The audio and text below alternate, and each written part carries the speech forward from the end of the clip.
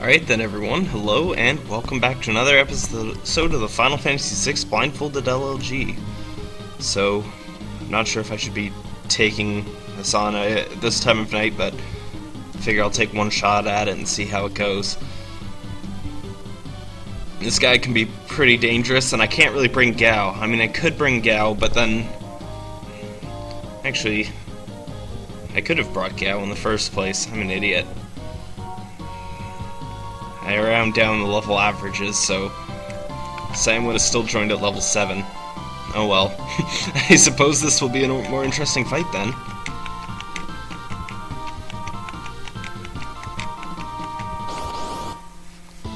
I hit the boss before I hit the save point. Dang it, worst opening possible. Oh shoot, that wasn't Mog either. Phoenix down. Mog is the only person who can tank a rage with his uber magic defense thanks to that Aegis Shield that I very recently said that I wasn't sure if I'd even get any use of, but apparently I am getting use out of it, so it's coming in handy after all. Alright, let's see, is it you that I messed up the cursors for? No, it's not. Scrolling up 2 worked pretty well there. Actually, could have scrolled either direction too. It's all the same in these menus. 1, 2, 3, 4, 5, 6. Gotta get that damage off as fast as possible with him.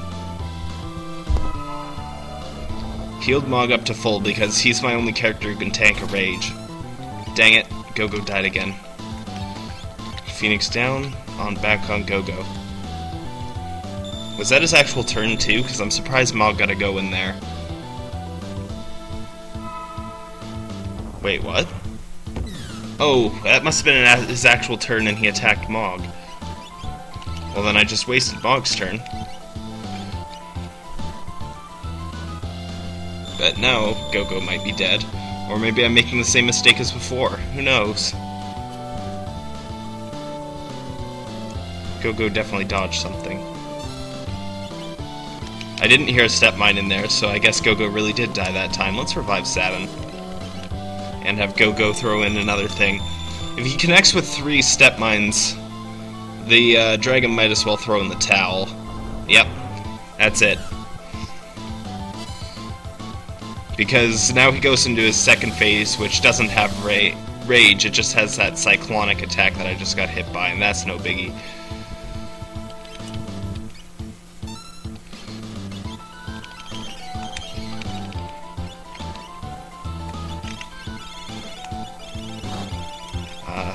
Whoops.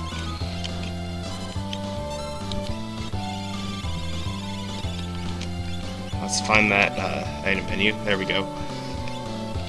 Potion yourself. Do you have a magic menu? Yes, you do. I don't think Sabin will quite get the finisher. He'll need 2 hits to finish. But if Gogo punches here, Sabin might get the finisher, so then he'll at least contribute something. On other runs, he's no, probably not now. Probably just got counterattacked. On some runs, I did like 2 or 3 test runs, and on one of them Sabin contributed substantially, but he never did on any of the other ones, so... So, that's the Storm Dragon. Required a little bit more than the, just... have Gogo blow them away with step mine. I mean, that was kind of still most of the plan, but that's weird. I didn't even take a step. I guess I must have somehow ran into the encounter at the exact same time I walked onto the save point. Well, that's a pretty short segment actually. 4 minutes and 20 seconds, but whatever.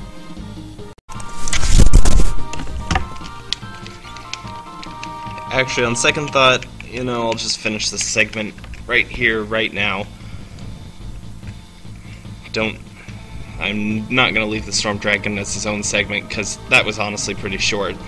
Even if it was a little bit more interesting than the much longer Chatternook battle, where I pretty much couldn't die. Here I had to actually put some thought into it, because otherwise Rage just wipes my party, and Mog can't take everything by himself. Alright, so up, right, and down to get onto the staircase here. But this is absolutely unjustifiably short for a segment, and it's the only part left of Mount Zozo, so otherwise it would just be by itself. It's a stupid little 1 minute thing. So now I reach the bottom of this bridge here, go all the way to the right, down one, left. Now I line myself up with the bridge here. So now I can go around in another C shape, back the other direction, and actually properly oriented C down.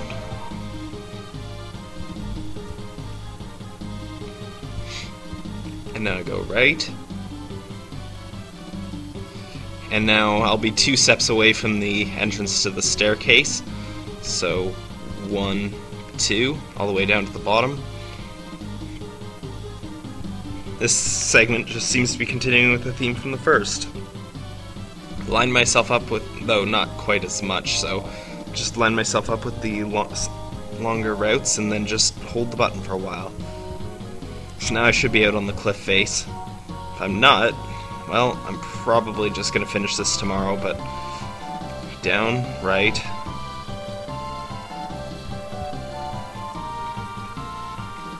Because otherwise I have to go around that cliff face. Oh man, there's cutoff on that doorway there. This hack will not be accepted by SuperMarioWorldCentral.net. Up to the top.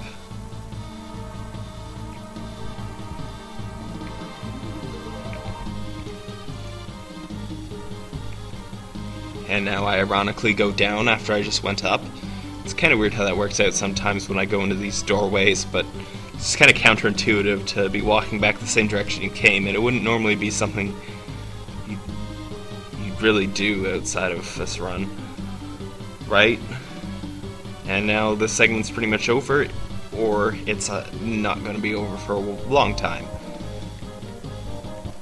There's that music change. Now I wait a while for this cutscene to play through, because there's really nothing left for me to do. Because all I'm doing is warp stoning out of here, so...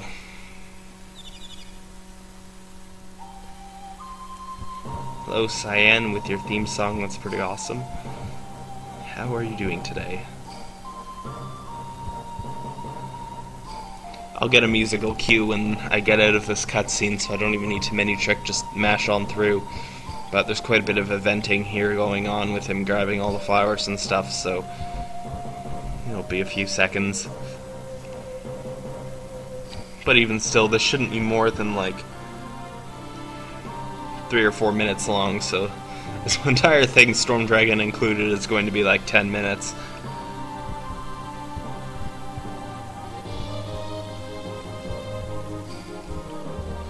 Alright, I think we're getting close to the end now.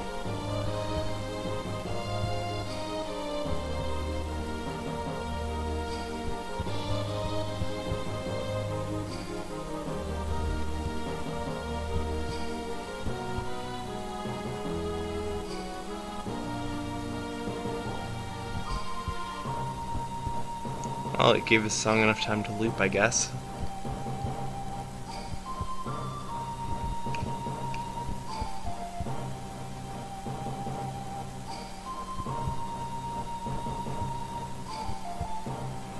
Alright, Cyan. Ready to be done this segment now. You can stop cutscening.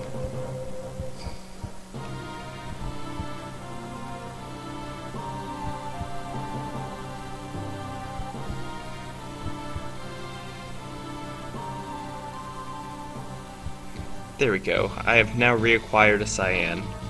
Still in the save, because I obviously didn't need to mess around with anything after the last segment, because, well, except putting the Moogle charm back on Mog. He had the white cape to give him a bit of a bonus on stuff, but that probably made no difference whatsoever. See you next time. Whoops, didn't mean to do that.